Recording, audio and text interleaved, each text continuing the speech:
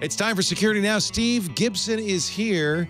We'll look at last week's Patch Tuesday. Believe it or not, the third highest number of vulnerabilities last Tuesday, only topped by March and April. What's going on with Windows? Steve will talk about it. And then a deep dive into the technology of Wi-Fi 6 and why it might be worth waiting for Wi-Fi 6E. It's all coming up next on Security Now. Security Now comes to you from TWiT's LastPass Studios. Stay in control when it comes to your company's access points and authentication. LastPass makes enterprise-level security simple for your remote workforce.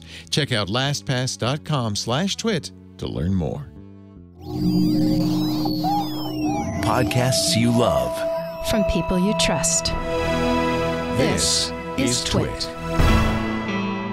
This is Security Now with Steve Gibson, episode 767, recorded Tuesday, May 19th, 2020, Wi-Fi 6.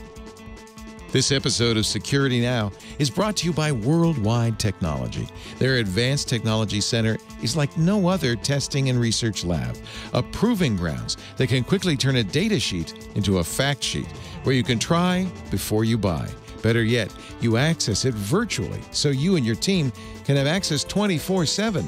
Visit wwt.com/twit to learn more and get insights into all the Advanced Technology Center has to offer. And by Thinkst Canary. Detect attackers on your network while avoiding irritating false alarms. Get the alerts that matter. For 10% off and a 60-day money-back guarantee, go to canary.tools/twit and enter the code TWIT in the How Did You Hear About Us box. It's time for Security Now with Steve Gibson. He's over there. No, he's there. He's there. Actually, I'm over here, Leo. What people don't know is they see you there, but I see you there. I have 7 or 8 Steves around me at all times, many screens. It's more than you need. Plenty of Steve. Hi, Steve. Good to see you. Good to be back. Episode 767. We're flying into the future. Yep. And we are, as we will see, a few days, I think 3 days shy of a major anniversary. Oh. The 47th anniversary of the invention of Ethernet. Oh, Bob Metcalf. Yes. I want to talk about Wi-Fi 6, not for any particular reason, except that there was no outstanding news of the week. And I just sort of thought, okay, I've had it on my list of things to kind of get to, because this whole 803.11 A, B, G, N, AC, all of this is, oh my God. Yeah, it's just a mess. Yeah. And so I thought, let's sort of take a walk through history, looking at where this started and look at the major milestones as we've gone along to look at the evolution of this, wrapping up with some interesting recommendation, because just last month, the FCC approved another chunk. Actually, it's a 1200 megahertz bandwidth chunk up at the 6 gigahertz band, separate from 2.4 and 5, which is what Wi-Fi now uses, which, the industry is going to immediately jump on because it represents, next. And so the question is, if you were about to go to 6, what are the, things to consider about that? And maybe it makes sense to wait till you get a base station, an access point that is able to take advantage of the next stuff. So anyway, we're going to finish with that. But we've got, as we often do, on the third Tuesday of every month, take a look at the previous week's Patch Tuesday. And in this case, maybe a worrying new trend which is emerging. We're also going to take a look at the DOH support coming soon to a Windows 10 near you that is natively in the OS itself. So not just the browser, but everything. Also, a little-known packet capture utility that was quietly slipped in to Windows 10 back with the October 2018 feature update, which I will talk about how you can use it to verify what type of DNS your Windows 10 system is using after you configure it to use DOH, see if it actually is. We're going to spend a bit of time on yesterday's DOJ FBI press conference where they're moaning more about Apple. Yeah. And also take a look at a problem that Microsoft appears to be having a surprising time resolving. And as I was researching this, I kind of got this, well, I wouldn't put it as, I don't know, it wasn't a sinking feeling, but it's like, okay, this doesn't seem to be Microsoft up to their usual game.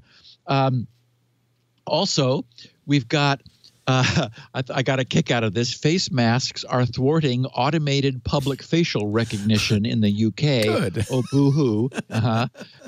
And Utah's decision to roll their own contact tracing and locating app. We're going to take a look at it and why I end up thinking, if it were available in California, I think I would probably step up and do it. Yeah.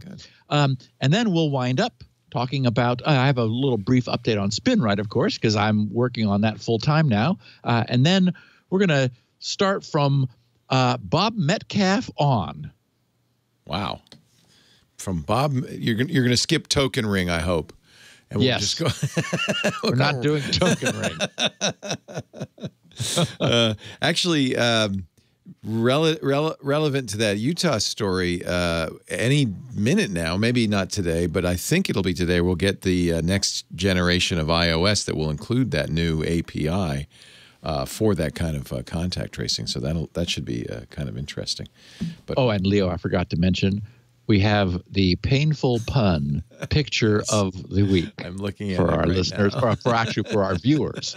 But anyway, our listeners will get it. So.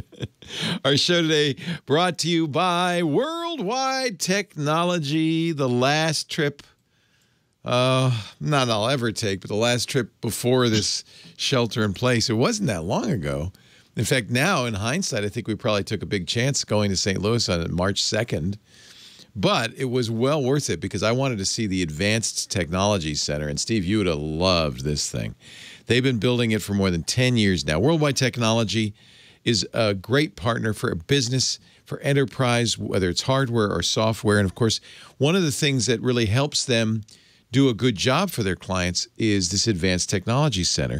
It started in one building and it's grown. I think it's 3 or 4 buildings now. $500 million worth of equipment. $500 million from some of the biggest OEMs in the business.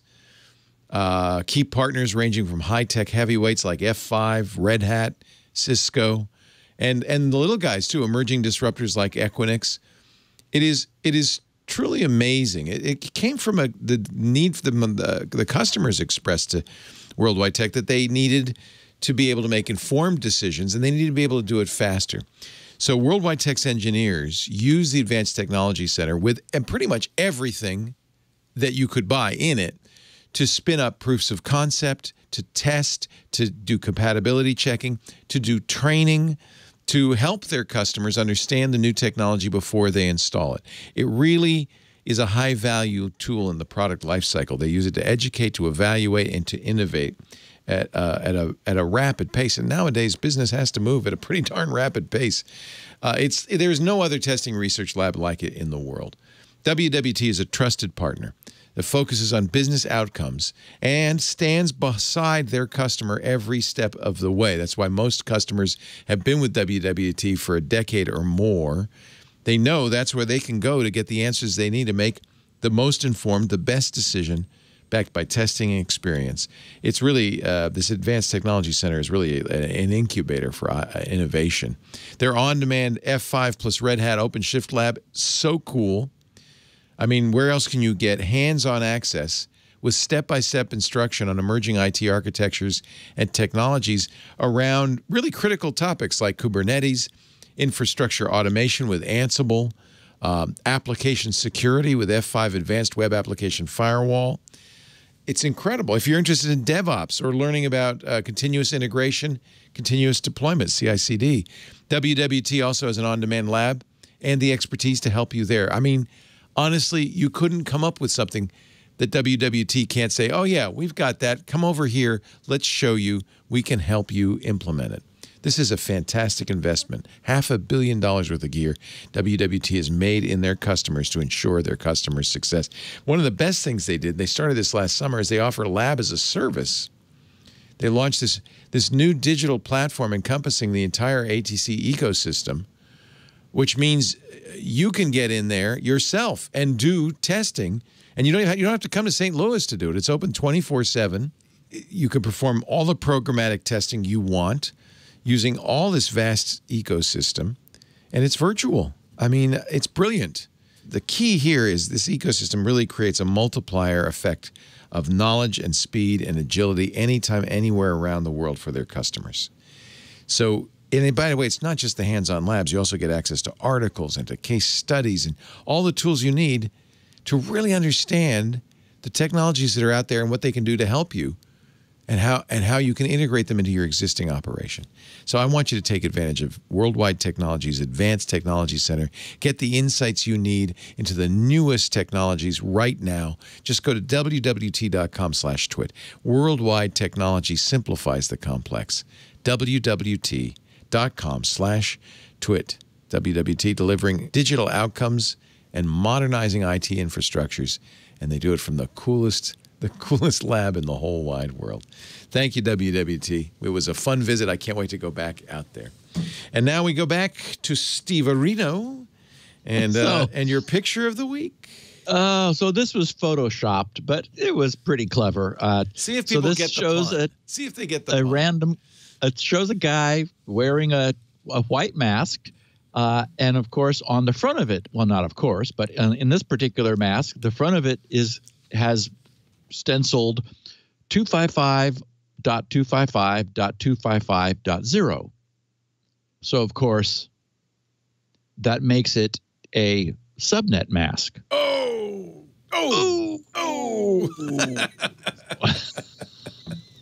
And a very restrictive one, I might add.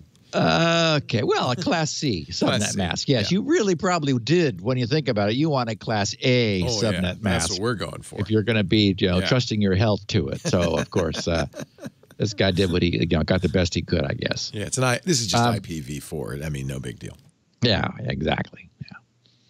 So last Tuesday's patching round was not the biggest ever, but it was the third largest in Microsoft's history, weighing in with a whopping 111 CVE-tracked bug fixes. They did 113 last month. This is crazy. Yes, Leo, and 115 the month before. Wow. 16 of this month's 111 were rated critical, and all but one enabled remote code execution by an attacker.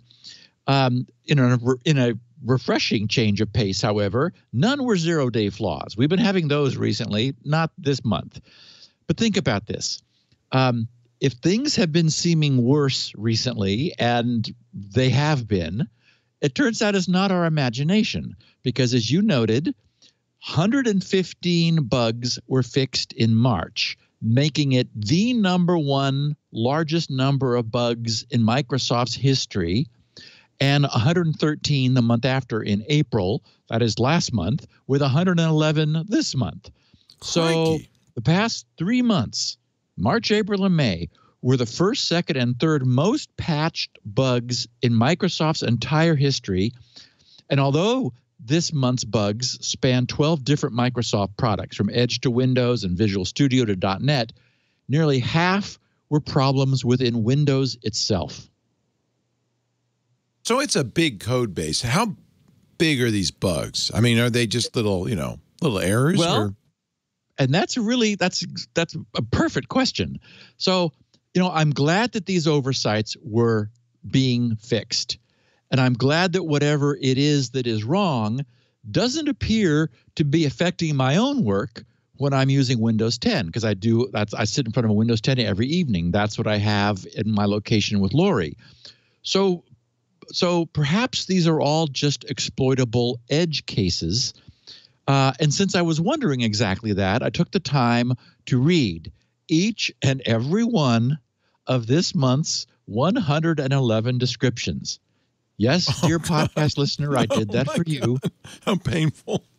I made a note of what it was that was wrong and was fixed.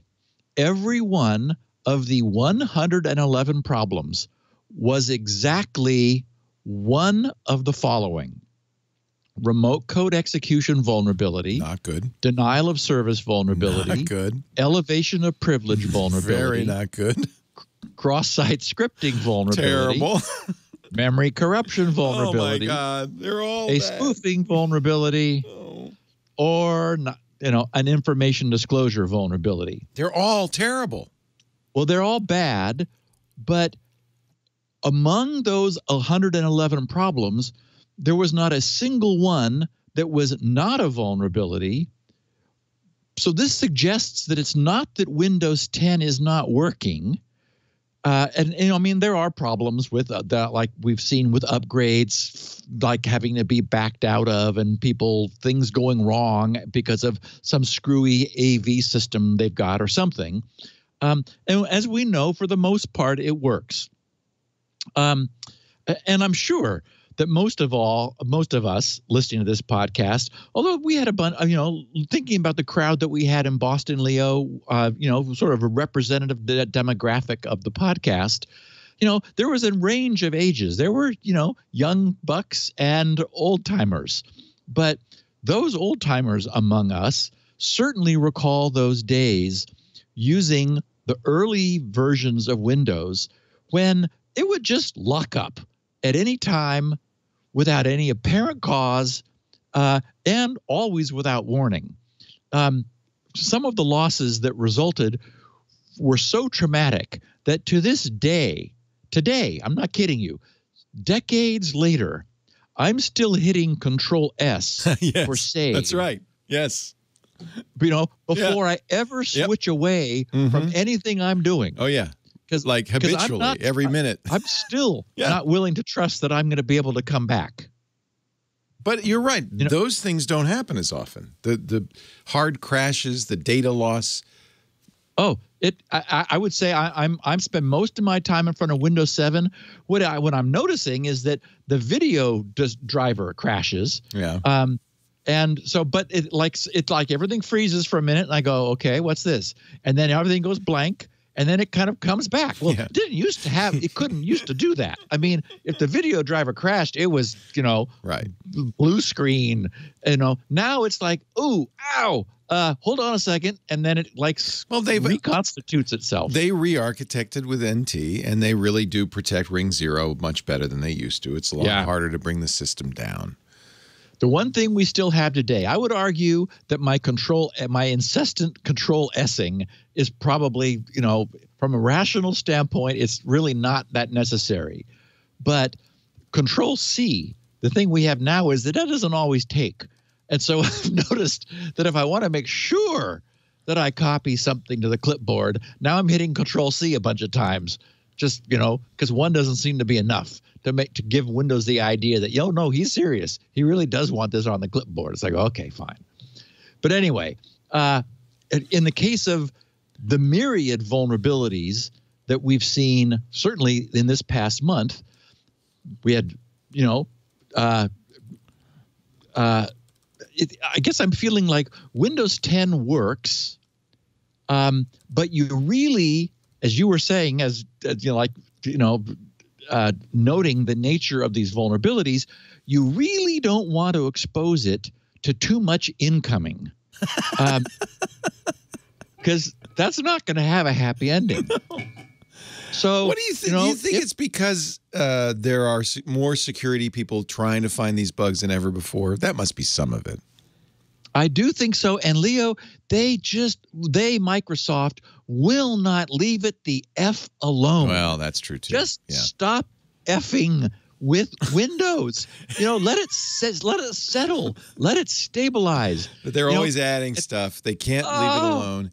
And that also speaks to the poor quality of the code base, because everything's interdependent.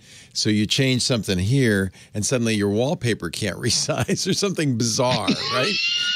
Exactly. Yeah. Some obscure, like, okay, I can't set dark blue anymore. What? Yeah.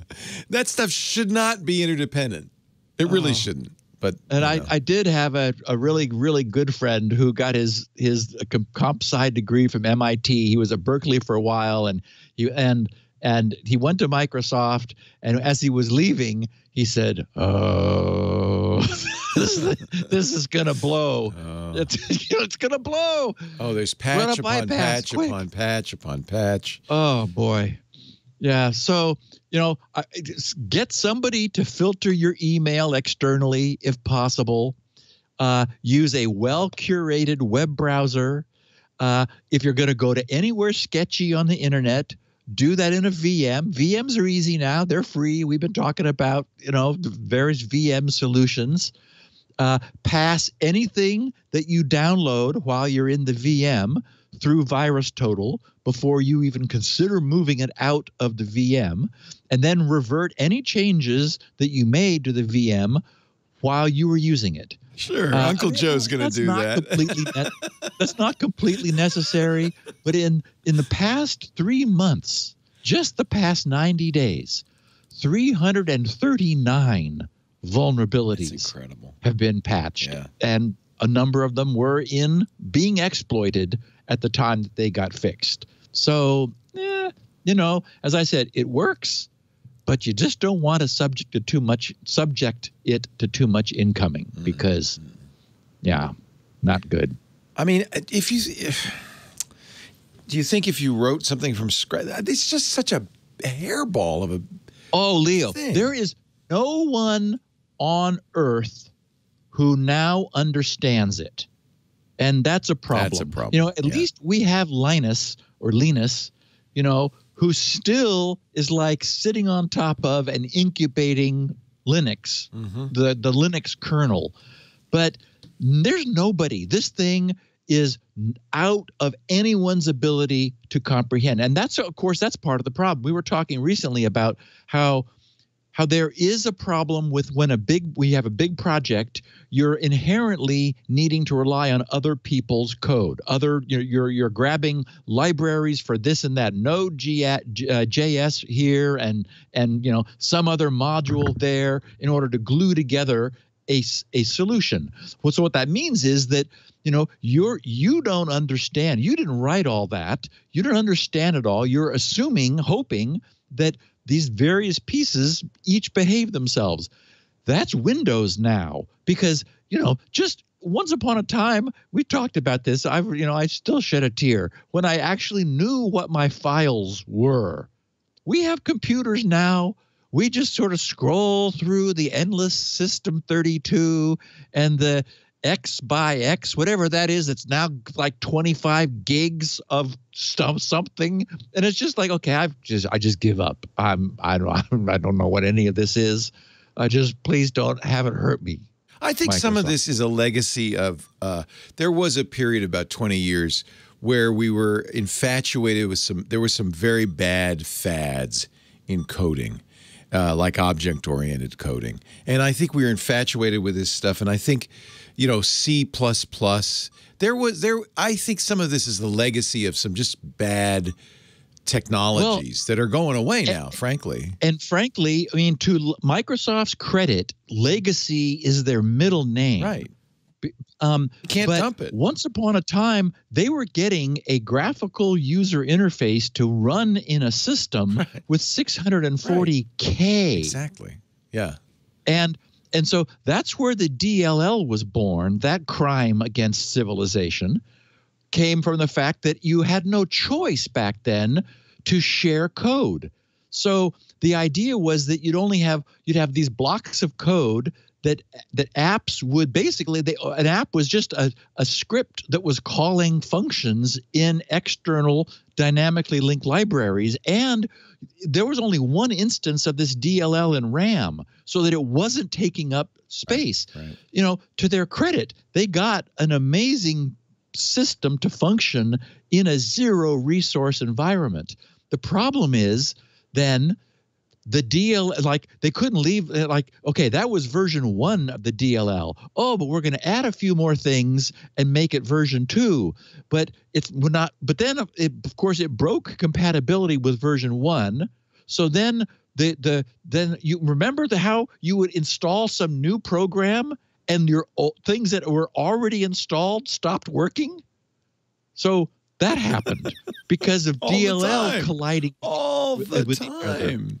Yeah, all the time. I got calls so often on the radio show, and the answer would be, "Oh, you installed the DVD burning software that DLL clobbered the DLL that your word processor was using, and so that's why you can no longer get email." And it was like, so frustrating. At least we left IRQs behind. Oh, yeah, I mean, half of your career, Leo, was IRQ conflicts. no kidding. It really was. It's so depressing. I think it's getting better. I really do. And No, I mean, I totally agree with you. Yeah. I'm not on the bleeding edge of anything, but my systems never lock up or crash. They just go. Sometimes they get wounded, but they seem to heal themselves. It's like, oh, okay. Oh, that was good. Yeah. That's a little bit of magic. Yeah. So, yeah, I just it's amazing. Yeah. They are huge lumbering machines. They are. So, okay, speaking of Windows 10, here I'm complaining that Microsoft doesn't leave it alone, and then the next thing I talk about, this happened now several podcasts. It's like, oh, listen to this new feature that Windows 10 is getting. You see? Okay. Stop it. Okay, so they do it for you, DOH, Steve. which is to say DNS over HTTP test drive is appearing for Windows Insiders. That's really interesting. That's surprising. Yeah, I know, and that they really jumped on this quickly, without indicating when they would be giving this a wider release.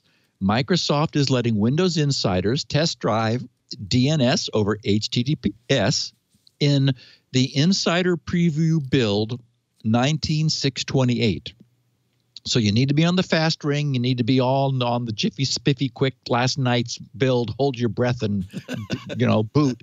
But the key number is 19628 and subsequent.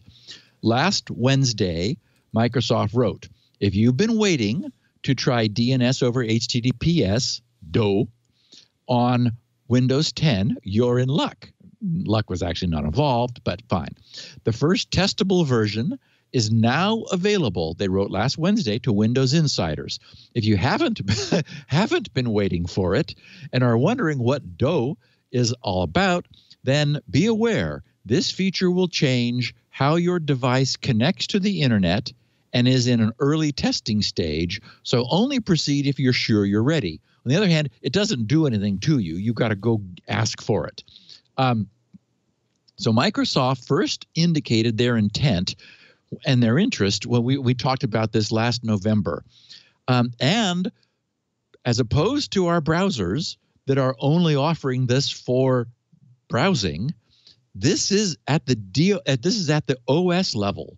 So all browsers without any configuration, everything else you do, email, any other utilities that are doing DNS lookup, they all get protected. So this will be native for all of Windows DNS queries. And where DNS is, of course, ubiquitously available from every ISP over the UDP protocol to port 53, DOH is not yet universal. So the first question anyone has is, what DOH provider does Microsoft use? Now, I went digging because I was curious about this. Turns out there is a proposal in the works for adding a DOH type to DHCP. So just as our systems today are able to auto-configure to our provider's old school, traditional DNS, when a DOH type becomes supported by ISPs and routers and PCs, then the same kind of auto configuration can occur when an ISP chooses to support DOH with their own server. But until that time, it's up to the user to decide which external DOH provider to use. And in Microsoft's case, 3 providers are currently supported to be used as DOH resolvers: Cloudflare, Google, and Quad9. The way this works is kind of clever. Windows needs to be configured to use one of these as a DNS server, sort of through the normal DNS settings. DOH is disabled by default in this preview build. You need to do some, believe it or not, registry tweaking. This doesn't surface at the UI at all. I've got the notes in the specifics in the show notes. You go to, for those propeller heads among us, HKey local machine, system, current control set, services. Under that is DNS cache, and under there is parameters. So in the parameters key under the DNS cache key under services, you create a new D word named enable auto DOH and set its value to 2 for some reason. I don't know what 1 does, but 2 is what we're told to do. This enables DOH. And so as long as you have your Windows machine configured to use Cloudflare's normal DNS or Google's normal DNS or Quad9's normal DNS, when Windows is restarted, rather than sending normal DNS to one of those 3 providers, it sends DOH DNS over HTTPS. So it's kind of clever. I liked how, you at the UI level, you just say, okay, I want to use Cloudflare's DNS, Google's DNS, Quad9's DNS. And then if you also have it set to enable auto DOH, when Windows realizes that it's about to make a DNS query to one of those 3, it goes, oh, and instead establishes, and probably does it persistently because you want that in order to make, to be processing many DNS DOH lookups per second. It establishes an HTTPS connection to that provider, and then that's its tunnel through which the entire OS then resolves its DNS queries. Oh, and if you want to set up a DOH server that isn't already on what Microsoft calls their so-called auto promotion list, meaning that those are the DNS queries to an IP that are auto promoted to DOH, because, for example, maybe your corporate intranet supports it, although there's really arguably not a big need for DOH over a corporate intranet because it's really only when it goes outside of your control. Or if your ISP started to support DOH and you wanted to use it, just because it's sort of in the spirit of not aggregating all DNS down to a very few providers, you can do that. There is a command line that those who have messed with a command line are familiar with netsh. So you say netsh, and again, in the show notes, the details, space DNS, space add, space encryption, space server equals, and then the IP address that you want Windows to notice and then convert from DNS to DOH, and then the so-called DOH template. So you do IP address space DOH template equals, and then that server's URL template. They call it the DOH URI template, and that's, all of the DOH servers have it. It's HTTPS : / who knows what it is, like doh.cloudflare.com or whatever. I just made that up. That's not what it actually is for Cloudflare. And so that's the HTTPS URL, which is to which a persistent connection is made to then establish the tunnel. And you can type something similar in order to query whether the IP address got registered. netsh DNS show encryption server equals, and then the IP address you're querying, and it'll let you know if it has registered that IP in its auto promotion list. So anyway, I'm delighted that Windows jumped on this as quickly as they did, or the Microsoft jumped on this for Windows 10 as quickly as they did. It just, makes it a no-brainer. You don't have to worry about, I guess our browsers are going to begin doing it, so they'll be establishing their own tunnels, ignoring what Windows is doing, but at least then that means that the rest of what Windows is doing will also be DOH to the provider of your choice based on how you've configured Windows, or even to your own local ISP at such point as they start supporting it. So how do you know it's working? The standard answer would be to use some sort of network sniffer. Microsoft has a network monitor that you can download separately, or of course the perennial favorite is Wireshark, which continues to evolve and move forward.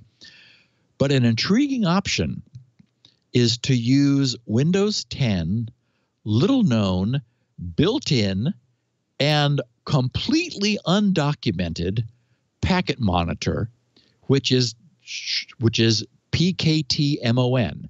If you're in front of a Windows 10 machine, open a command line or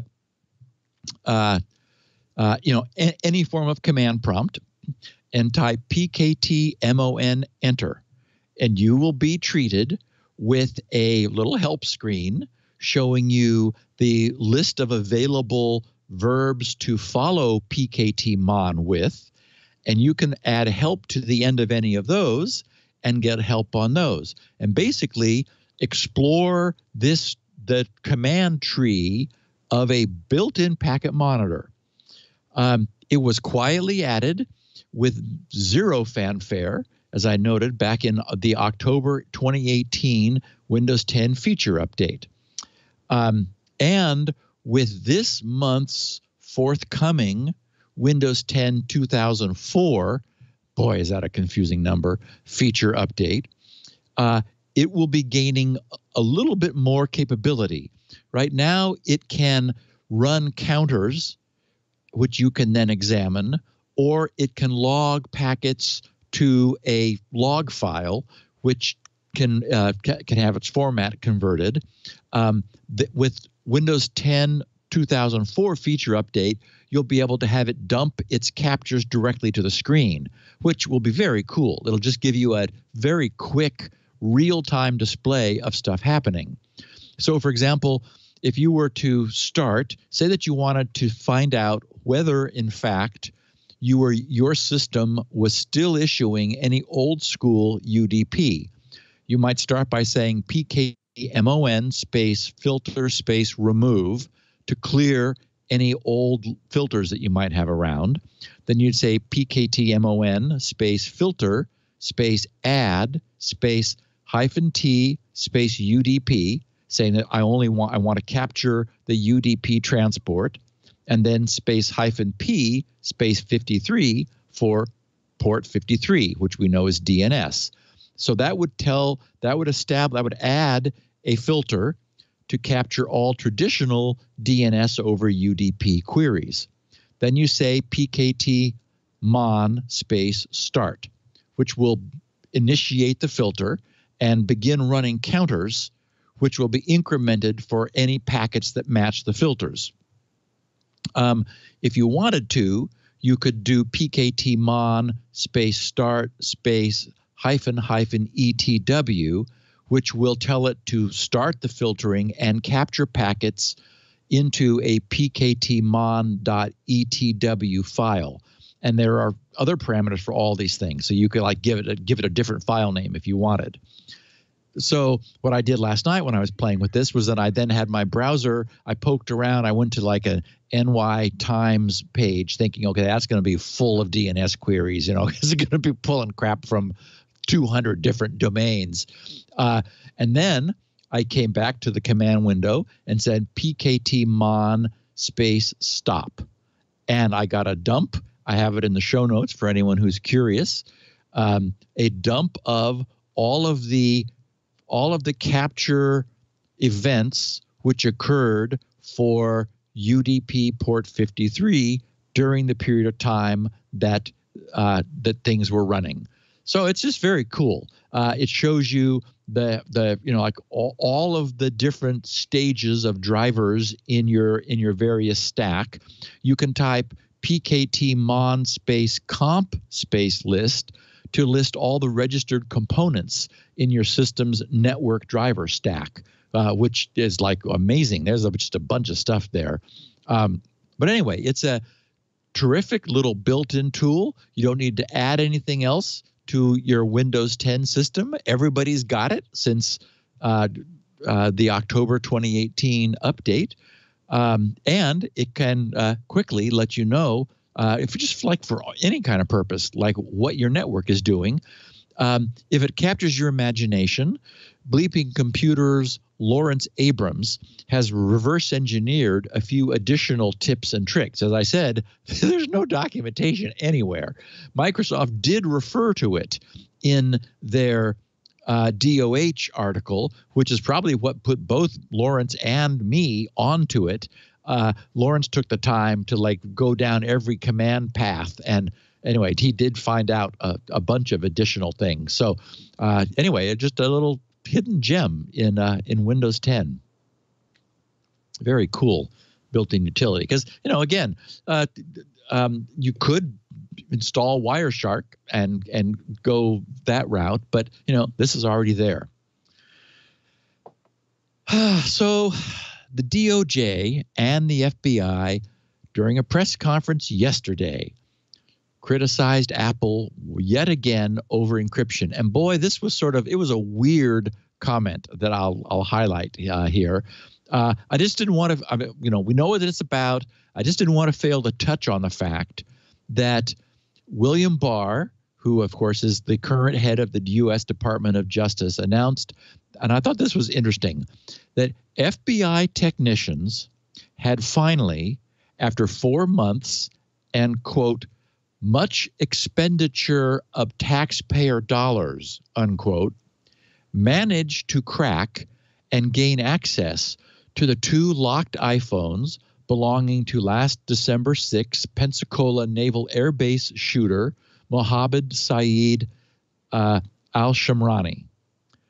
During the press conference, FBI's Director Christopher Wray criticized Apple for not helping its investigators to unlock the 2 phones. Wray said the entire process of cracking the terrorists' 2 iPhones took 4 months and, quote, large sums of taxpayer dollars.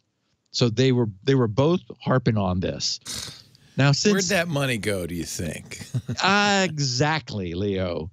Since actual cracking itself doesn't cost anything more than the time and skill, either the FBI techs were extremely well paid during this arduous past 4 months, or more likely, the FBI went outside to purchase the golden keys for those 2 iPhones.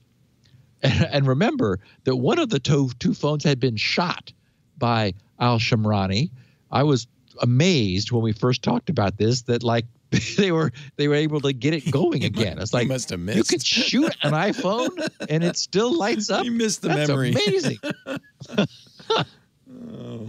In any event, the DOJ said that following the FBI's success, they were able to link al-Shamrani to an al-Qaeda branch active in the Arabian Peninsula, which I guess is no surprise because, those were his people.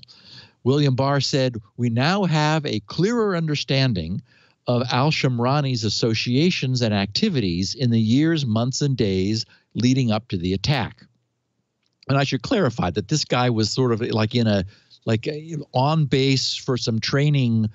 Yeah, he was a Saudi here in the national, US. right on to be trained. Yeah. Yes, exactly. Anyway, however, FBI Director Wray said that the investigation could have advanced sooner if Apple had helped the FBI's technicians. Wray said that despite public pleas from both President Trump and Attorney General Barr, Apple did not cooperate in the investigation. But then, in an immediate contradiction, Christopher Wray continued, quote, Apple made a business and marketing decision to design its phones in such a way that only the user can unlock the contents. Shocking. No matter the circumstances. Shocking. Apple's desire to provide privacy for its customers is understandable, but not at all costs. So first he's complaining that Apple refused to cooperate with this specific case despite pleas from top administration officials. And with the next breath, he's complaining that Apple chose to design their phones in such a way that it was impossible for them to comply. Oh. So I think we need to read this nonsense as the continuing drumbeat toward the inevitable collision of consumer encryption technology and legislation, which will somehow criminalize the use or the sale, probably, because I doubt you're going to blame the user, of subpoena-proof encryption. We might imagine that this could take the form, for example, of some spiffy penalty legislation where, for example, any manufacturer of a consumer electronics device produced for sale within the United States will have 30 days to comply with a lawfully issued subpoena to decrypt and provide all data contained within the device to law enforcement, after which a significant fine, who knows, perhaps some percentage of that company's annual revenue would be, so that it sort of auto scales to the size of the company, would be levied against the company for each additional day beyond the initial 30 days that the device's decrypted contents are not provided to law enforcement. I'm just making that up. And of course, that would be for devices beginning to be sold after some certain date, so that companies had some opportunity to change the way they have decided to have their devices operate. I did like the EFF, who, as always, weighed in, noting that the very fact that the FBI was able to crack the iPhones to obtain all of its information argued against the need for any change to the existing status quo. So thank you, EFF, for always being there. Oh, boy. So anyway, again, I mean, they wanted to announce their victory and to also pound Apple over the head and also, drive another stake into the whole encryption debate. So when is a fix not a fix? All too often, Leo, it's when path traversal attacks are involved. Yes, we were just talking about this last week, or a couple weeks ago, you and I, about the original sin of hierarchical directory design. Oh yeah, / / Yes, yeah. It's inherent / to refer to the parent directory, which allows you to traverse back up the hierarchy and then back down. And of course, that's not itself as much of a problem. Well, except that then security constraints were placed on hierarchy with, cleverly, but still, ouch, as it turns out, on nodes in the hierarchy, such that descendants of a security policy that exists at a branch in the branching directory hierarchy are then inherited by all of the objects downstream of the branch. So, it's very powerful. You could argue it's very, very cool. Windows inherited the same architecture. I mean, because it is very powerful, but oh my God, has it been a source of security problems? As the saying goes, what could possibly go wrong? In this week's installment of What Did Actually Go Wrong, we learn that when Microsoft fixed their reverse RDP, a remote desktop protocol attack problem last July, and then tried to do it again this past February, it was never really fixed, at least not for everyone. So backing up a bit, recall that last summer, several attacks against Microsoft's RDP protocol came to light. There was a serious authentication bypass against the server, which led to last summer's spate of attacks against vulnerable RDP servers. And also there was separately a path traversal vulnerability that could compromise an RDP client, which made the mistake of remotely connecting to a malicious RDP server. And I noted at the time that that one seemed significantly less worrisome, since someone using RDP to access a server other than their own seemed less likely. So this all came to light after Microsoft first patched the vulnerability as part of its July 2019 Patch Tuesday update last summer. But later, it turned out that Microsoft only thought that they had resolved the problem.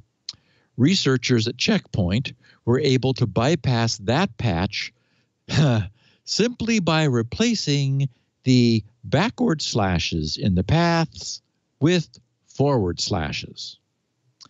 The researchers explained that the July patch can be bypassed because of a problem that lies in its path. And here's a word, well,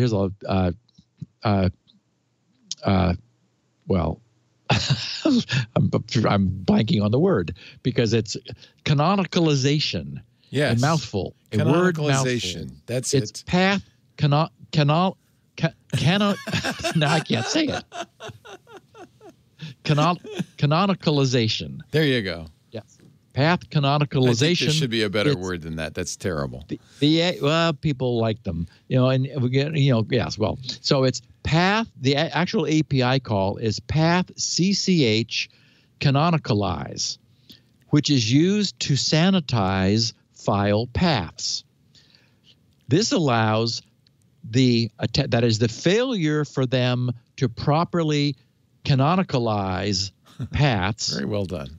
Allows a malicious attacker to exploit the clipboard synchronization, which exists between an RDP client and its server, to allow the server to drop arbitrary files in arbitrary paths on the client machine. Thus, the clipboard redirection feature, while connected to a malicious compromised RDP server, allows the server to use the shared RDP clipboard to send files to the client's computer to achieve remote code execution of any code that the server wants to shove down the client connection. And although the Check Point researchers had originally confirmed, and quoting them, quote, "the fix matches our initial expectations," unquote, back when it appeared in July, it appears that didn't actually fix the problem.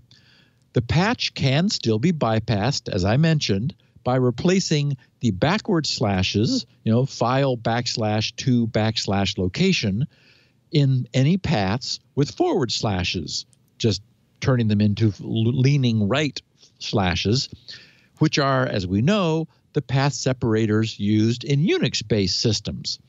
The researchers explained, it seems that the path CCH canonicalize, the function that is mentioned in Windows Best Practice Guide on how to canonicalize a hostile path, simply ignored the / characters. They said, we verified, I know, Leo, it's just amazing. We verified this behavior by reverse engineering Microsoft's implementation of the function seeing that it splits the path into parts by searching only for the / character and ignoring the / character. After this was pointed out, Microsoft acknowledged the incomplete fix and repatched the flaw 3 months ago in its February 2020 Patch Tuesday update. But in the latest chapter of this ongoing saga, a Checkpoint researcher observed that Microsoft addressed the issue by adding a separate workaround in Windows while not actually repairing the underlying cause of the bypass issue in the path CCH canonicalize function.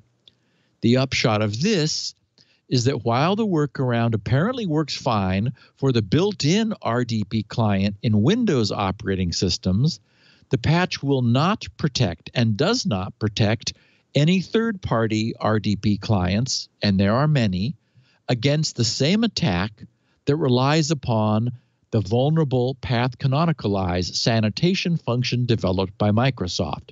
Checkpoint wrote, quote, "We found that not only can an attacker bypass Microsoft's patch, but they can bypass any canonicalization function check that was done according to Microsoft's best practices, which uses that API call.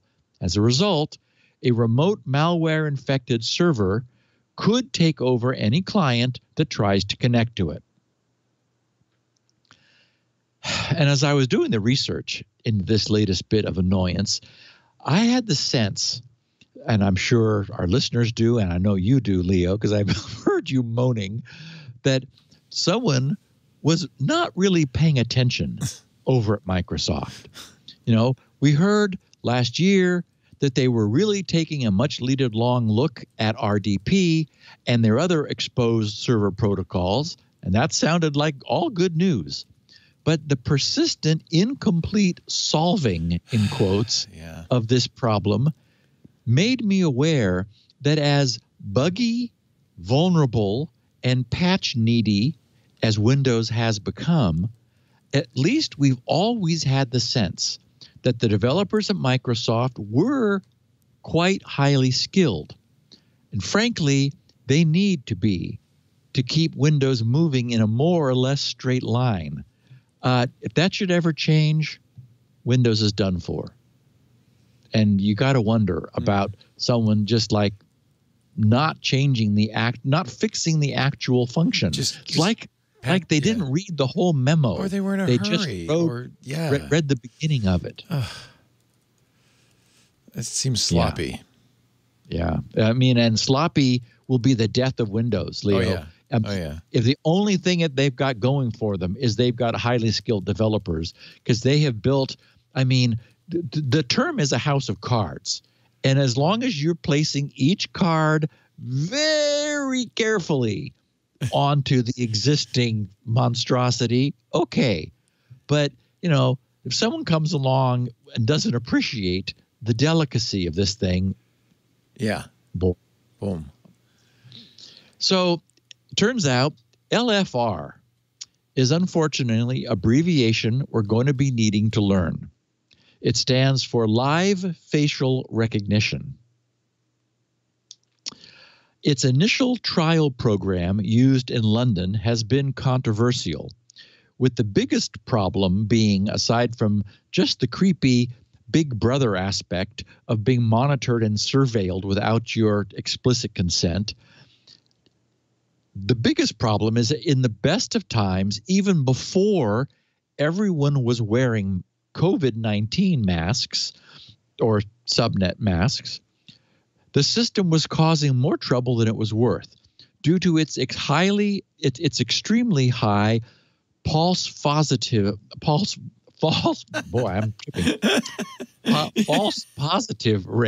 That would be a false positive rate. I hate those. For any of you who have improperly canonicalized this sentence, coming in as high as 90% in two recent LFR, live facial recognition deployments, in which over 13,000 faces were scanned. 6 individuals were stopped as a result of a match, 5 of whom had been misidentified by the system. That's not good. That's not good. Civil rights groups say there is no clear legal basis for scanning the faces of potentially millions of citizens in the hope of catching a few people, with fears that a wholesale rollout could contribute to a shift towards a surveillance state model adopted in countries such as China. This was all happening in London. And I can say, I mentioned this during our Thursday panel last week, that it was with a little bit of surprise, but then I, of course, realized that my own well-trained iPhone looks back at me with a great deal of puzzlement when I hold it up to my masked face. It's like, no, you're going to have to do better than that, or type in your code by hand. What's your subnet? Yeah.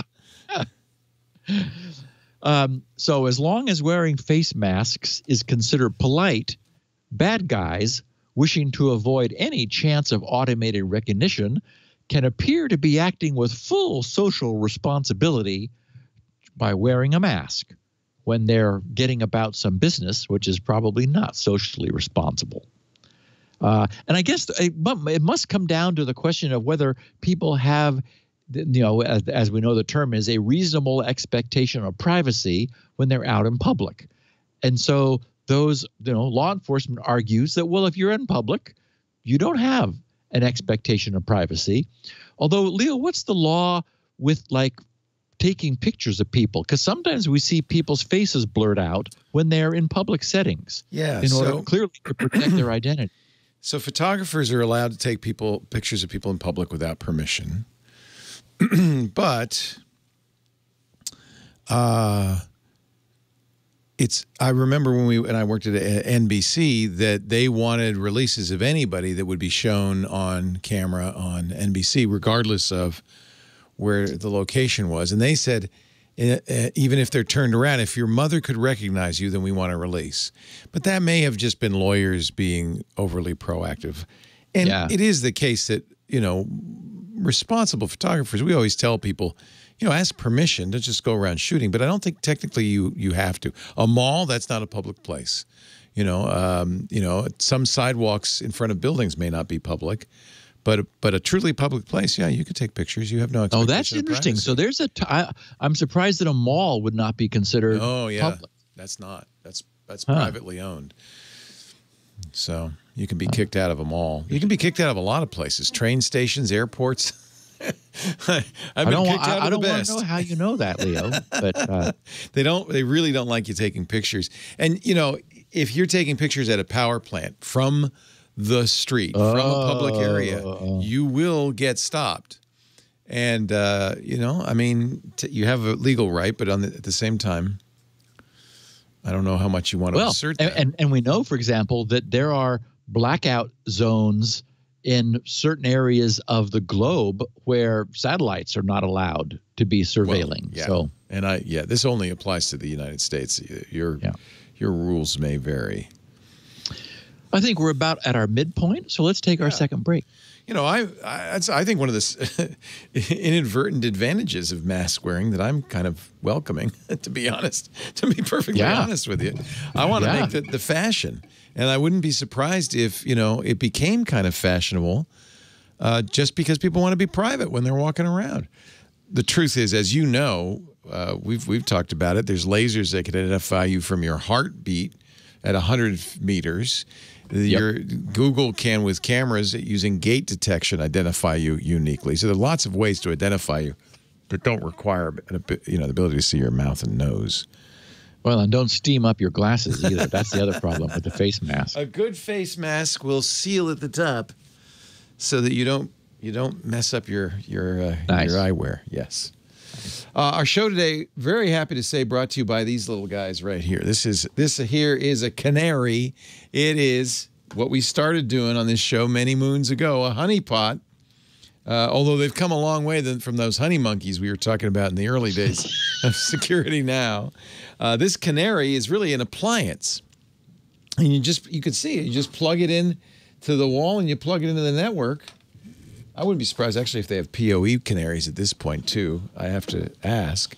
The idea is you configure it from the canary console to be whatever you want it to be. Canaries don't look vulnerable. They look valuable, and that's the key. This canary here, for instance, has been configured as a Synology NAS for a long time. You can light them up like a Christmas tree with every service. I'm a little more judicious. I have a few services running on there that a bad guy might want to attack. It has a MAC address, an official Synology MAC address. They just take the first chunk and you can say what the rest of it is. It has the actual Synology login. I mean, for an attacker, it looks exactly like it's a Synology. In any way that he might look at it, he's going to say that's a Synology sitting on the network.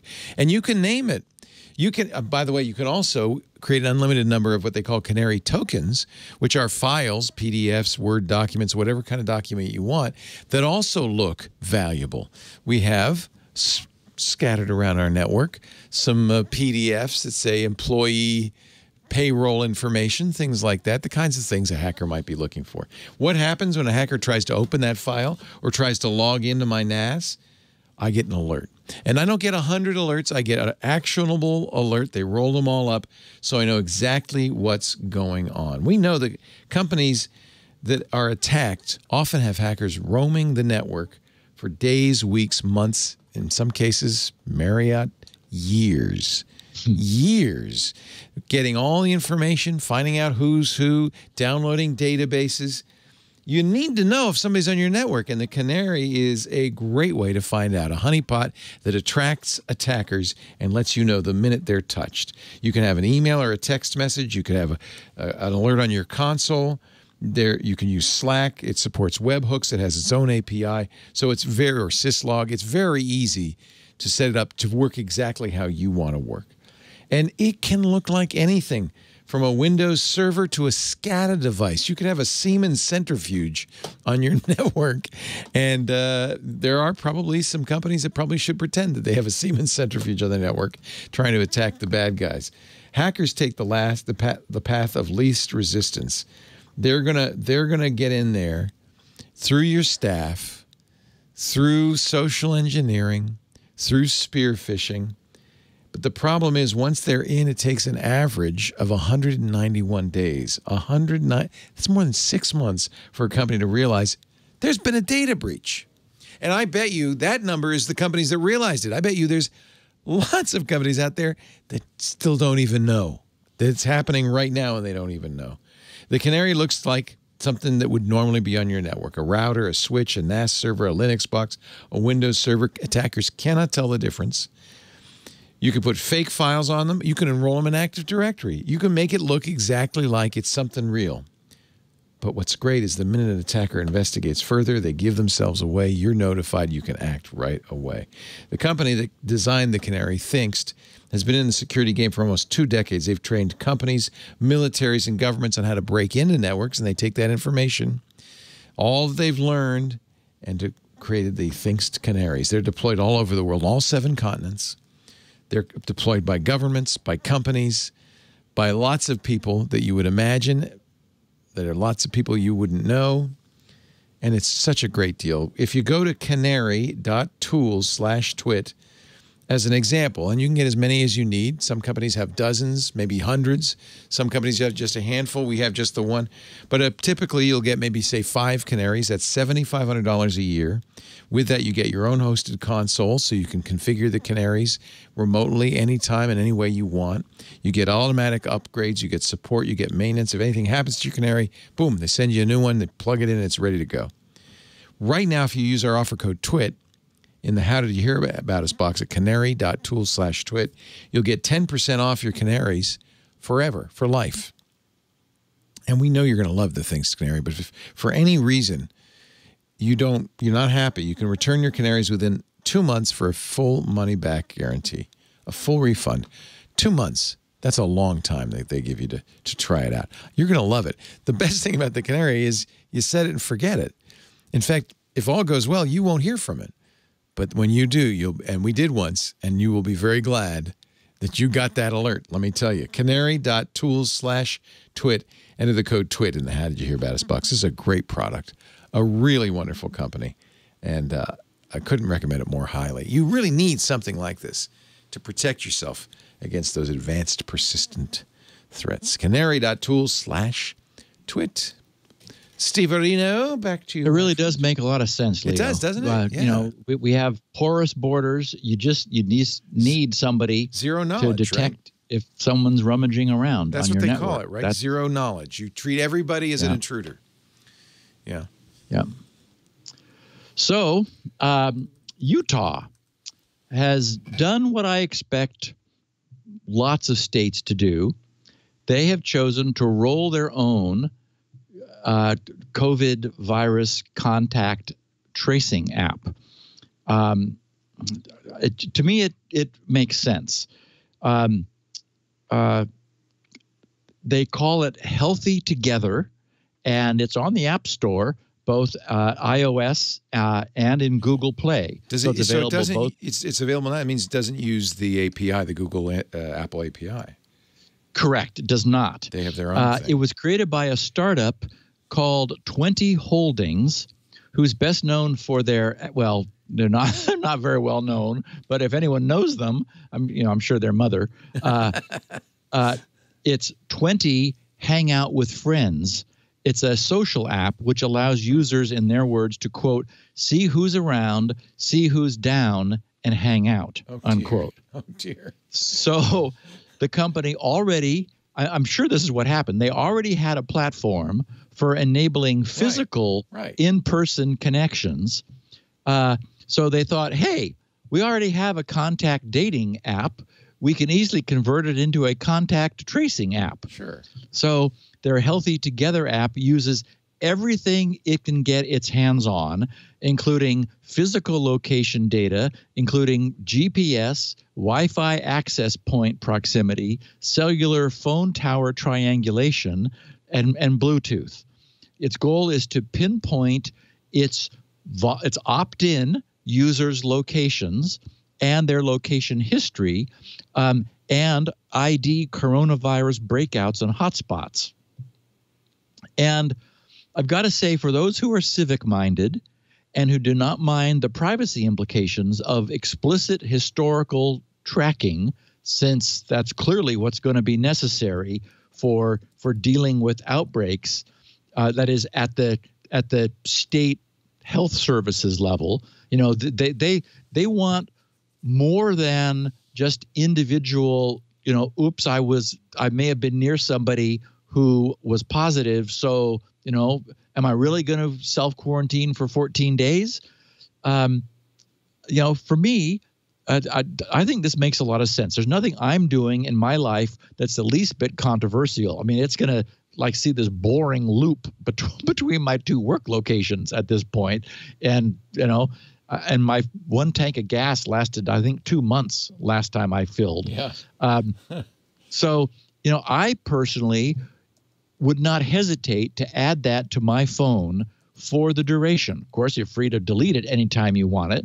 If I were to become infected and my location and time history could be played back to determine when and where that occurred, and everyone else who was also present in the same group at the same time could then be interviewed and checked, that would prove to be of vital use for health. And, if, as it looks like, we're going to be reopening and people are not going to be practicing the kind of safety that they need to based on some of what we're seeing currently with, high density restaurants and no one wearing masks, then I would argue that the responsible thing to do, the flip side of that is, okay, then opt into something like this so that your state can zero in on outbreaks and proactively notify you that, hey, you were here at this time. Thank you for letting us know, because now we're able to let you know you need to be very careful.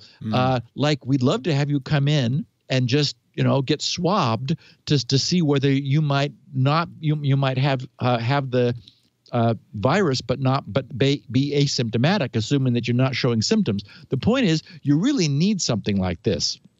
They have a site. It's coronavirus.utah.gov/healthy-together-app. And it says of the Healthy Together beta app, they say, protect yourself and your family. Utahans are working to slow the spread of COVID-19. We can work together to protect our family members, friends, health workers, and our communities. The Healthy Together app helps you assess your symptoms. Find the nearest testing center. Of course, that means they know where you are, nearest testing center. View test results and learn what to do after you've been tested for COVID-19. So they have 4 bullet points there up at the top. Assess your symptoms. Use the symptom checker to see if you need to be tested. 2, find the nearest COVID-19 testing center. Testing centers are located across the state. 3, learn what to do after you get tested. Get your test results and instructions for care. And 4, location data. Find COVID-19 hotspots to focus public health efforts. And so they gave themselves a bit of a Q&A. Question: how does the Healthy Together beta app help protect me and my family and slow the spread of COVID-19? Their answer: the Healthy Together beta app helps you assess your symptoms, find the nearest testing center, view test results, and learn what to do after you've been tested for COVID-19. We can work together to slow the spread of COVID-19 and protect our family members, friends, health workers, and our communities. If authorized by the user, the app can also provide location data to public health workers, providing them with a faster and more accurate picture of where and how the virus is spreading within our community to focus public health efforts. Question: what happens to my data? Answer: protecting your data is of utmost concern to the state of Utah and the developer, 20. To ensure the privacy and security of the data, will follow these principles and limitations. Using the app is strictly opt-in and voluntary. You own your data and can delete it at any time. Only data required to combat COVID-19 will be shared with public health officials. Location data is automatically deleted after 30 days. Symptom data is automatically de-identified after 30 days. The developer will comply with state requirements for data security and encryption. You can decide what data you would like to share, for example, Bluetooth data, location data, or contact lists. Question: who has access to my data? Is the data shared with any third parties? What details are shared? Answer: your data is secure, and you are in full control of what you choose to share. Only data that is useful to combat COVID-19 will be shared with public health officials. While the state will have access to your symptom data, location and Bluetooth data will only be released to the state should you test positive for COVID-19. Now, that's a little limiting in my opinion. Maybe you can share it otherwise, because, I'd like to be notified if I was in an area at a specific time when they believe the result of this demonstrates there was active virus, in the air at that time or on contact surfaces. Anyway, question: which public health officials will have access? Utah has trained a team of contact tracers under the Utah Department of Health who will reach out to people who have tested positive for COVID-19 and have been potentially exposed to the disease. When you grant access to your location or GPS and Bluetooth data, members of this team will be able to access your data to help in the contact tracing process. The app will help these professionals identify transmission zones, contact patterns, and other vital information to inform their research. So, vital epidemiological data. Finally, question, why aren't you using just Bluetooth like Apple and Google are, or utilizing the API that Apple Google built? Their answer, Bluetooth on its own gives a less accurate picture. Actually, as we know, deliberately nothing but contact information. Less accurate picture than Bluetooth and GPS location data. The goal of Healthy Together is to allow public health officials to understand how the disease spreads through the vector of people and places. And both location and Bluetooth data are needed to accomplish that. Bluetooth helps us understand person-to-person transmission, while location GPS data helps us understand transmission zones. Having both of these important data points provides a more effective picture of how COVID-19 spreads. This data helps policymakers make the best possible decisions about how and where we begin to relax and modify restrictions as our community and economy begin to reactivate. And I say, hallelujah. Again, if there was something I could download for California, I would put it in my phone and turn it on and share my location data, which, as I said, is very, very non-exciting. But I would love to get a notification if after the fact I'm informed that where I was at the time I was, people were getting infected. To me, that would be useful and certainly worth the trade-off. And again, it's not for life. It's not forever. All of that is self-expunging after 30 days, as it should be. That's correct design because nothing matters past that point. I just think it makes a lot of sense. So, as everyone knows, I saluted the technology from a crypto standpoint of what Apple and Google did. That's what we analyzed. Bruce Schneier thinks all of this is nonsense. But boy, voluntary location tracking. I don't know, Leo, you've probably seen some of the news where already anonymized cell phone data has been used just to watch people. There was one where the aggregate of people who were on a certain day in a meatpacking plant, their phones were anonymously followed as they just dispersed literally across the country. Mm-hmm. And it was just fascinating to see, how valuable that kind of location data is, even if you don't know who it is. Right. No, we've seen a lot of that, actually. Presumably anonymous, but still. Yeah. Yeah. SpinRite. Work is continuing quite well on the project. Yesterday, before switching to work on this podcast, I posted my just completed full, from scratch, fat partition formatting code. It's just a simple, I think it was 8K before I signed it so that Windows would be happy, and that exploded it to 18K. But, okay. People were saying, hey, Windows says this, it doesn't know who the publisher is. I was like, oh, I forgot to sign it. But anyway, I need SpinRite's thumb drive boot installer to be able to work on any old or new thumb drive the user might have around, regardless of that drive's history, because who knows what users will have. SpinRite's current installer, which I wrote back in 2004, and as I think I mentioned on the podcast last week, I was shaking my head because there was code in there for doing this on Windows 95. Anyway, it's showing its age and is in need of some rework. So I wrote a from scratch FAT12, 16, and 32 partition formatter that will just take any thumb drive it is given.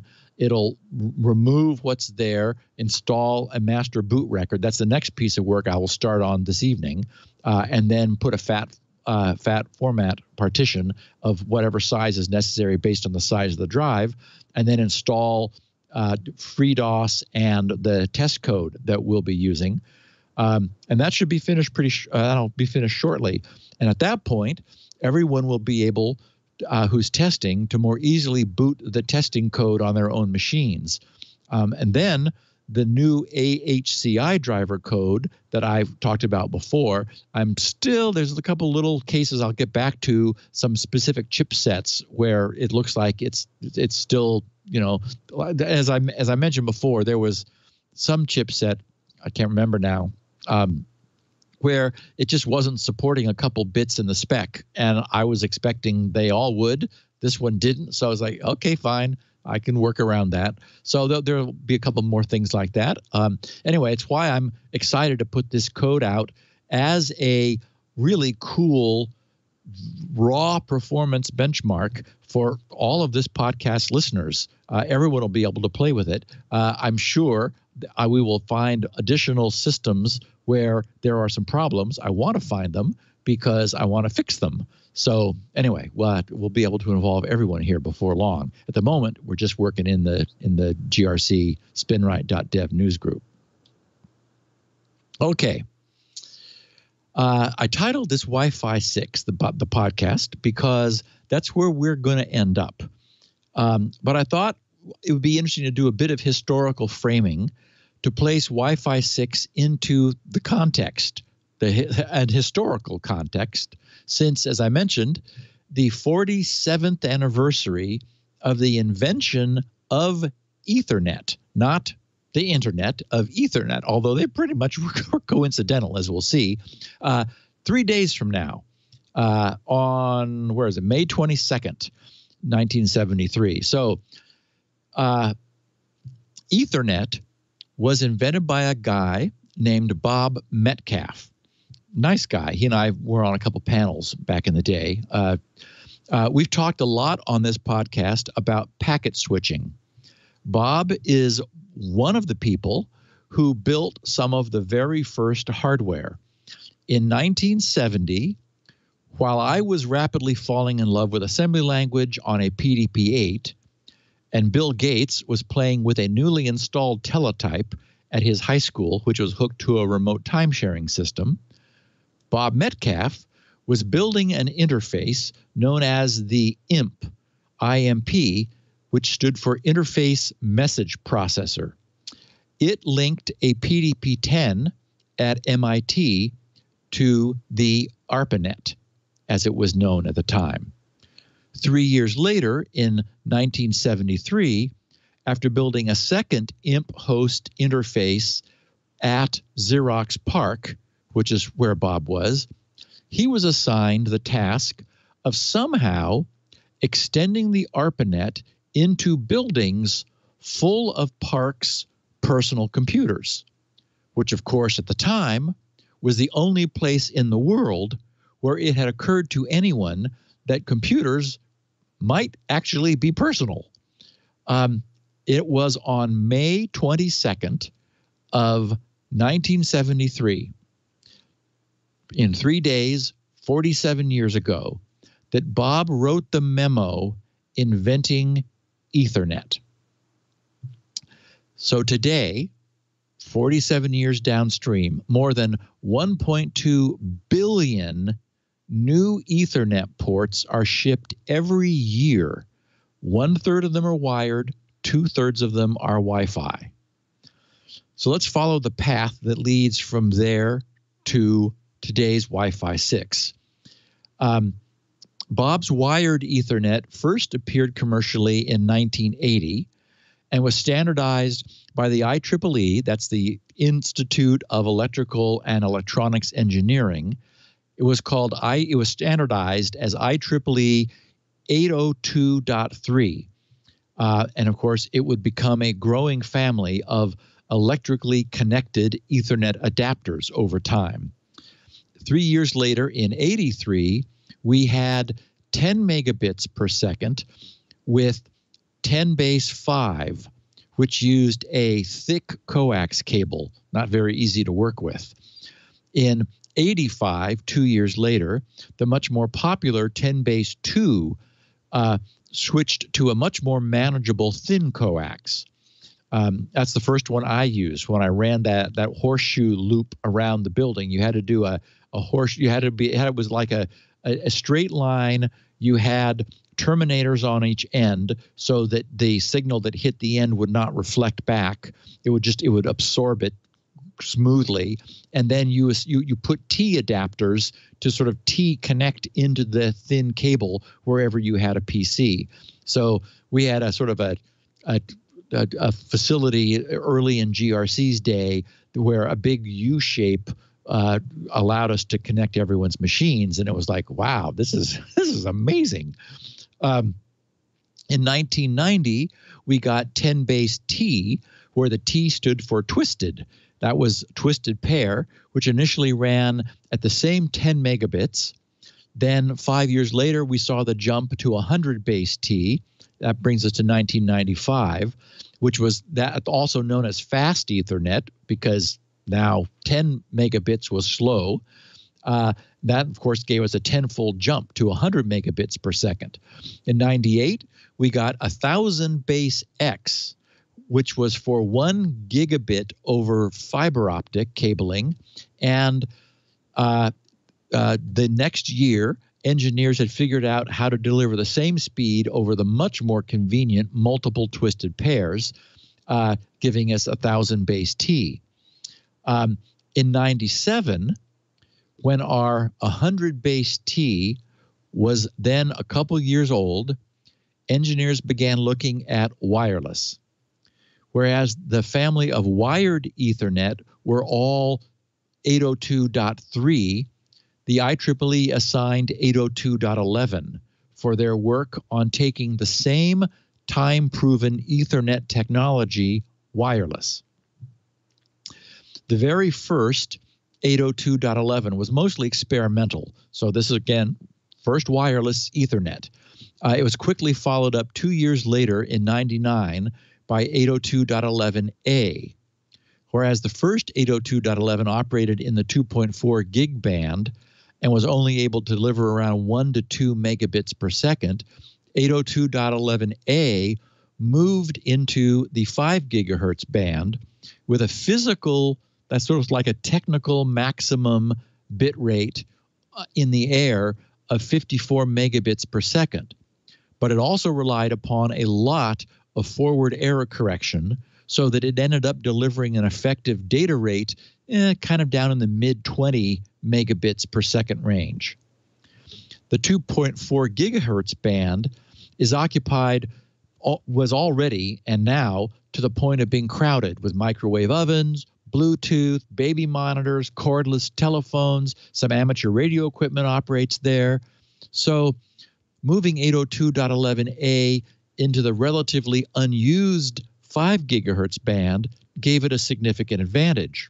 But the higher carrier radio frequency, 5 gigahertz versus 2.4, brings some trade-offs, since a higher frequency means a shorter wavelength, and a shorter wavelength increases the signal's absorption by walls and other solid objects in their path.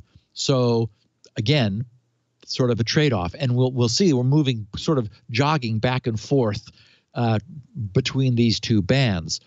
As a consequence of the fact that 5 gigahertz was okay, but causing some problems, the next move was to work to improve the data performance of the inherently more robust 2.4 gigahertz lower frequency band. That gave us 802.11b. And products starting 20 years ago, back in the year 2000, were based on 802.11b. It used a more advanced carrier modulation scheme to deliver a maximum effective bit rate of around 11 megabits per second. The products were inexpensive and plentiful, and Wi-Fi really began to take off because it was like, okay, now this thing works.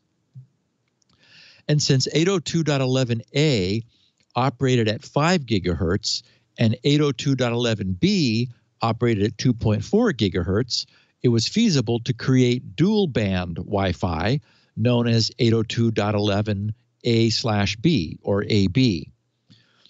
3 years after that, 802.11g delivered a third carrier modulation standard for the lower band 2.4 gig. It managed to deliver the same 22 megabit second throughput of the much more finicky 5 gigahertz 802.11a while operating in the inherently longer range, though more congested, 2.4 gigahertz band.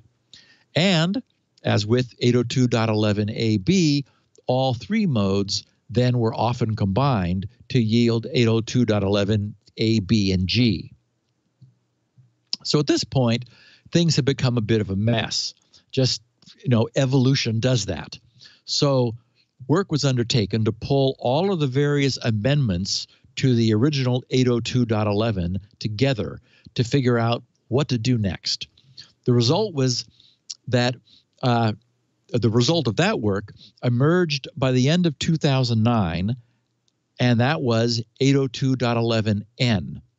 And even though, and we talked about this on the podcast at the time because we were here then, the industry didn't actually wait for the publication of the formal standard. It jumped the gun by a couple years by following the first draft specification 2 years previous. There was just too much pent-up need, and everyone figured, well, okay, we hope when 802.11n is formalized that we're still in, we're still certified, or we will be able to get certified, because right now we're just hoping this is what it's going to be. 802.11n combined everything, and it would later come to be retroactively labeled Wi-Fi 4 by the Wi-Fi Alliance. So this is, their attempt to begin, they recognized, okay, this is a alphabet soup of confusion for the typical consumer. Let's drop all of this 802.11 A, B, G, D, E, F, and just say Wi-Fi 4. So that's what 802.11 later became named as retroactively. The other thing it introduced was the 3-antenna MIMO, MIMO, multiple input, multiple output system, and being that it pulled everything together, operates on both the 2.4 and the 5 gig bands, although support for 5 gigahertz technically is optional in the spec. Okay, 7 years ago, in 2013, this 802.11n, also known now as Wi-Fi 4 standard, had its 5 gigahertz transmission channel bandwidth significantly widened from 40 megahertz to 80 or 160. The wider the band, the higher the data rate you're able to use in that band. You have more bandwidth. And the encoding of the data jumped from 64 QAM, which is quadrature amplitude modulation, to 256 QAM. So it jumped from encoding 6 bits at a time to 8 bits at a time. And since it's all just silicon, they also defined something known as multi-user MIMO, MU-MIMO, all of which results in where we went next, 802.11 AC, which was also later retroactively labeled Wi-Fi 5. So it took 802.11n and widened the channel bandwidths and improved the modulation scheme to be able to store 8 bits in a time interval where before they could only store 6. But we should pause our history here for a minute to talk about this. The original Ethernet used a system, that is to talk about this MU-MIMO, the multi-user MIMO. The original Ethernet used a system which we talked about on this podcast years ago, back in our earlier tutorial phase, known as carrier sense multiple access with collision detection. That's what Bob invented back then. That was the essence of his genius. It was essentially a party line, and remember the old days, I think this predates both of us, Leo, but in the first telephones, you actually often had multiple subscriber lines, they were also known as, where you'd pick up the phone. Party lines. Yeah, to see if anybody was like already using it. And if not, you would maybe flash the hook switch in order to get the attention of the operator and then have her connect you somewhere. And if you picked the phone up and there was already a conversation going on, politeness required that you not eavesdrop, but that you put the phone back down on its hook and then come back later. I told her when I came in there that I really didn't like the way she was wearing her hair. And then, it was really awful. Exactly. So I'm talking here, Leo. Get off the phone.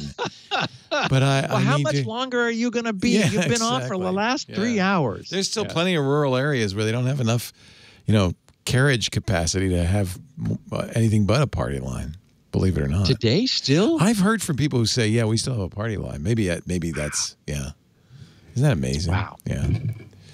Well, in a sense, we all have Wi-Fi, so we do have a party line. That's true. Still. Yes. Yep. Bob's invention, his brilliant invention, was to figure out how to create a simple solution that allowed multiple nodes to share one medium. It was initially coax, then it went to twisted pair, although the topology for twisted pair was not the same T connection, just sort of tie in. But the concept was essentially a party line. The idea was that someone wanting to send data to someone else would listen on the connection until the shared coax was quiet. Then they would transmit their data. But it was entirely possible, especially on a busy shared network with many nodes, that multiple parties who were listening for a pause might start transmitting at the same time. Back when Ethernet used coax, such a collision would actually create a higher voltage swing on the coax because of two transmitters trying to do the same thing at the same time. That was readily detected by everyone on the line. So the parties who were responsible for that jam up would wait a random length of time. They would back off a random length of time before retrying to send, also listening to make sure that the line was still quiet. So the system was elegant, simple, and clever. And later, when twisted pair wiring was used, there was not that overvoltage event, so the transmitting parties would listen to the line while transmitting to see whether they were able to reliably receive the message they had sent. If not, that meant that someone else had collided with them, transmitting and interfering. So again, each party would back off a random interval and retry. So the point was, Ethernet has always been a shared medium technology. When semi-intelligent Ethernet switches replaced simple repeater hubs, things got better for twisted pair, since these semi-intelligent switches could dynamically learn the network topology by building a table of which Ethernet MAC addresses were connected to which of their ports. So now, with that technology, rather than simply sending anything incoming back out of all ports, the incoming data would automatically be routed out of only one port where the destination MAC address had previously been seen and was known to reside.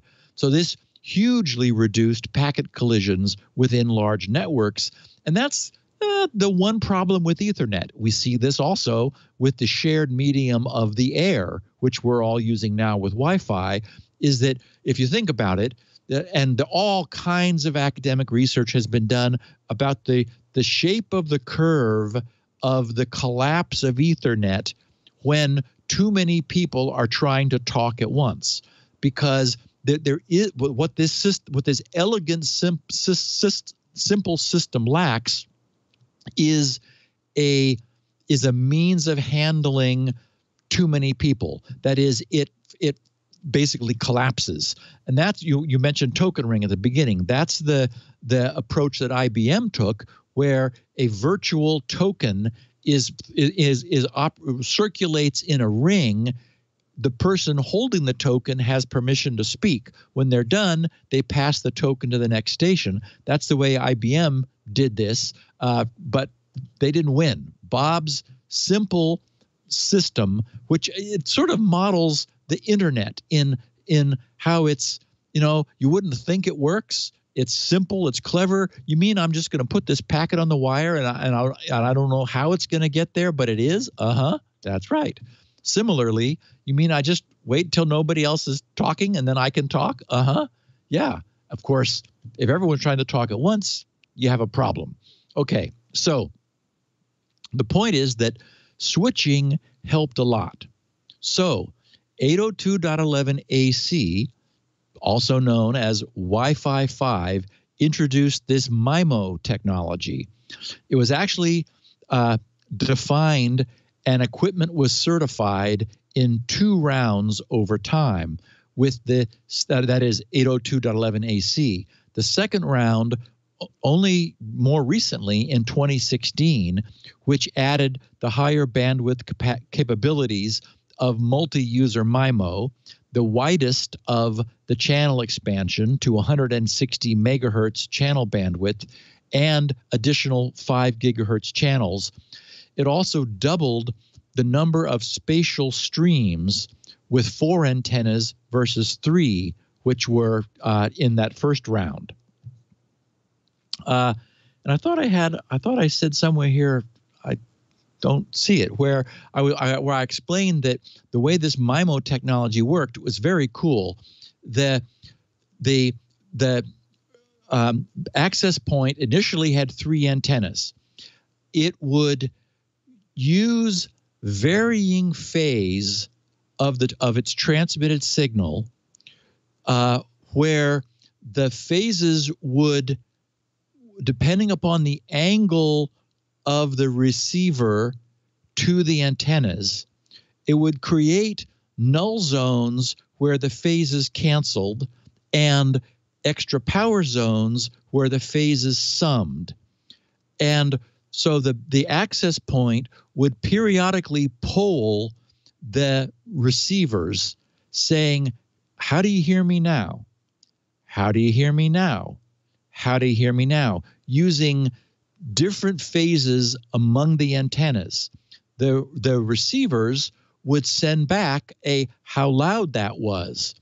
And what that did was it allowed the access point to adaptively learn effectively where these receivers were, assuming, which is often the case, they are relatively fixed in an environment, and to then essentially do beamforming.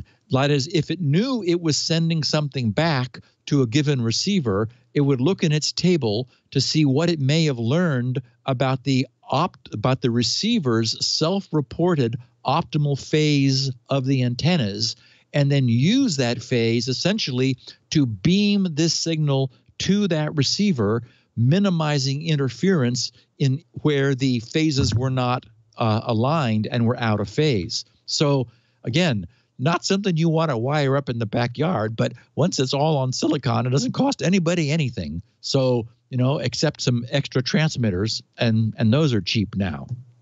So that brings us to 802.11ax, also known as Wi-Fi 6. 802.11ax aims to quadruple a single access point's overall data exchange capacity, which will the benefit of which will most be heavily felt in heavily used multi-client environments, because it's not like one client gets 4 times the throughput. No, it's that the system degrades far less quickly. As I said, you can imagine everybody talking at once. That's the failure case of Ethernet, because you end up just with constant collisions and everybody backing off and trying again, and more people talking. So then individual gets 30% more performance out of an 802.11ax than Wi-Fi 5. So Wi-Fi 6 gives about a 30% boost. But when you've got a lot of clients of an access point, then you begin to see an improvement. It also uses this so-called multi-user MIMO, which can be sort of thought of as spatial domain multiplexing. That is, it multiplexes the space around the access point into, by learning what individual users are doing to reduce inter-client interference. And then to this notion of the spatial domain multiplexing, AX significantly enhances its what's known as frequency domain multiplexing with what's called MU-OFDMA, multi-user orthogonal frequency division multiple access. It's a fancy way of saying that the entire available spectrum that the access point has allocated to it is dynamically divided into a very much larger number of very much smaller individual subcarriers. And by very large number, I mean 2,048 individual subcarrier channels.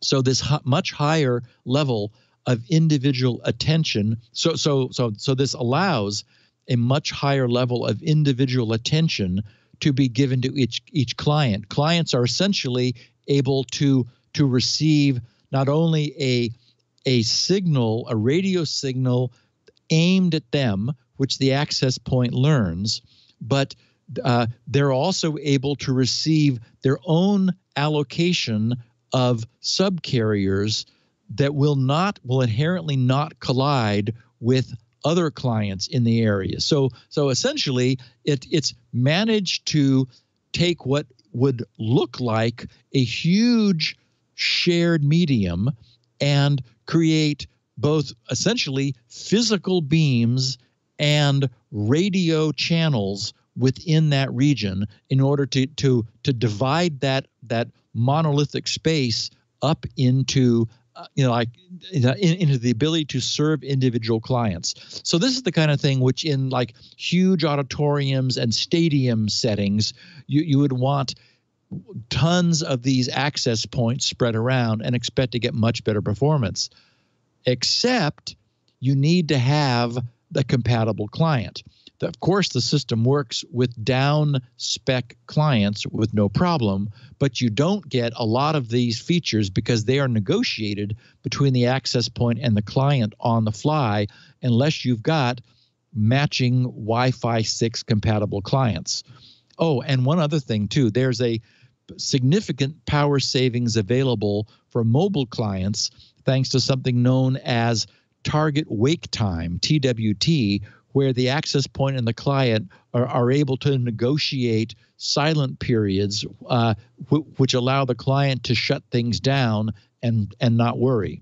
So, and then in a final piece of news, just last month, the FCC delivered some very good news to the Wi-Fi industry overall by agreeing to open and make available a significant chunk of new bandwidth, so-called unlicensed bandwidth, in the 6 gigahertz band. This is an additional 1,200 megahertz worth of Wi-Fi spectrum, which will add 14 80 megahertz channels and 760 megahertz channels. So we can expect to see further reduced interference, even lower latency, gigabit speeds, and higher capacity for simultaneously managing many more devices. And I forgot to mention that one of the things that Wi-Fi 6 also does is it expects to dramatically cut client latency by 75%. And anybody who's ever tried to use satellite internet, I know that Elaine had satellite internet for a while where she was. It's really a pain. Latency is just a thrill killer in internet use. So Wi-Fi 6 should improve that too. And as I was getting ready to make the move myself to Wi-Fi 6, but since I don't yet have many other Wi-Fi 6 client devices, And since last month's chunk of new unlicensed bandwidth means that there will be another generation of access points coming along, I think I may wait until the newer access points, which include the 6 gigahertz band, hit the market. Yep. But I don't expect those devices soon, since it'll likely require some tooling up of new silicon and some radio design from scratch. So anyway, depending upon your need for Wi-Fi 6 today, you might choose rationally to wait or just say, hey, I want those features now. Surprising number. And I think, Leo, you said you were going to jump to 6. I have 6 now with my Orbi. Yeah, it was very, very expensive. And I guess it's better. The problem is, so few Wi-Fi 6 devices. So the iPhone 11 is, so you have that. The MacBook Air, the new MacBooks are not. My Dell XPS, the brand new one, the 2020 is. Actually, I have an iPhone 10. Do I have 6? No. Or 5? You have 5. Yeah. Yeah. Yeah. So, and then I have a whole bunch of old iPads. Yeah, it's I don't think even the newest iPad has Wi-Fi 6. So it's silly to get it. It's a huge expense. And as you say, 6E is coming. So I would defer until and then you'll have enough. It's really, I think 6E is really aimed at IoT devices because it's such a high frequency that it's not going to go through walls at all. So I think it's really intended more to handle the vast number of IoT devices we now find in people's houses than anything else. I know. I'm really, you know what we're doing? We're getting a guy come out, going to put in Ethernet, Bob Metcalf's brilliant invention in every single room.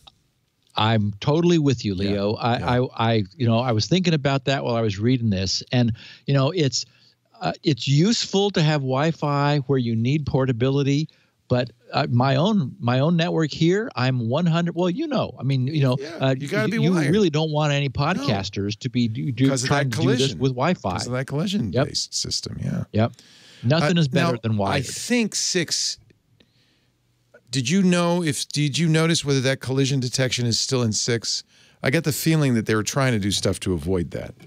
Well, they really are. So that whole spectrum allocation technology. That's the idea. Is we'll just be on different would be on different frequencies, and exactly then it won't matter. Of course, there aren't that many frequencies.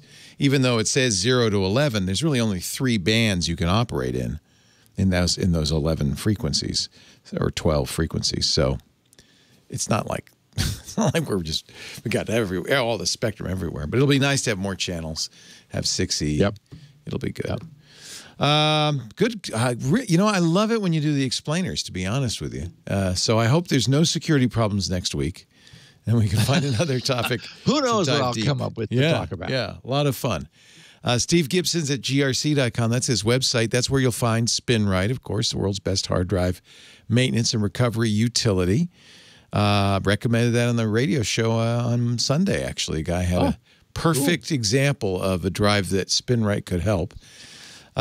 You can also find lots of free stuff there, including Shields Up to test your router and all sorts of information and a lot of little rabbit holes you can crawl down and find out things about, including squirrel. There's a squirrel down that rabbit hole. And vitamin D. I just read another study that said vitamin D seems to be a strong indicator in your chances of surviving COVID. So, they keep coming out. They're seeing real correlations between vitamin D status and how you do if you get infected. Yeah. So I'm taking my 5,000 international units every morning. Thanks to you, as I always have. Anyway, it's all there, grc.com, including, by the way, this show in 2 unique formats. He has a 64 kilobit audio. We've got that too at twit.tv, but he also has a 16 kilobit audio. Sounds a little scratchy. Sounds like Alexander Graham Bell, but it's small, and that's its advantage. There's also another very small file format, text. A very nice transcription. Elaine does those. And those are both available at grc.com in the Security Now area. We have 64 kilobit audio. We have video as well if you want to watch. All of that's at twit.tv/SN. It's on YouTube as well. A lot of people do that. You can listen on your favorite voice-activated device. Just say Echo or Google or whatever. Play Security Now podcast. You'll hear the latest episode. We do the show on Wednesdays, 1:30 Pacific. I'm sorry, Tuesdays. Used to be Wednesdays. Tuesdays, 1:30 Pacific, 4:30 Eastern, 20:30 UTC. So if you're around at that time, you can watch us do it live at twit.tv/live. On-demand downloads available at twit.tv/SN. Best thing to do, subscribe. That way you'll get it the minute it's available, audio or video. Just find your favorite podcast application and sign up today. It'll cost you nothing, despite the word subscribe, which I think has always scared people off, like you're paying for it, but you're not. Steve, thank you so much, sir. We'll see you next week on Security Now. Righto. Hey folks, I am Micah Sargent, co-host of Tech News Weekly right here on the Twit Network. Yes, Tech News Weekly is a show we do every week, Jason Howell and myself, where we talk to people who are making and a break in the tech news. That's right, it's journalists, it's inventors, it's app makers, it's everybody who's bringing the tech news in a given week. It's all the stuff you want to know about in bite-sized chunks in a fantastic package. So be sure to subscribe. It's twit.tv/TNW. Security Now.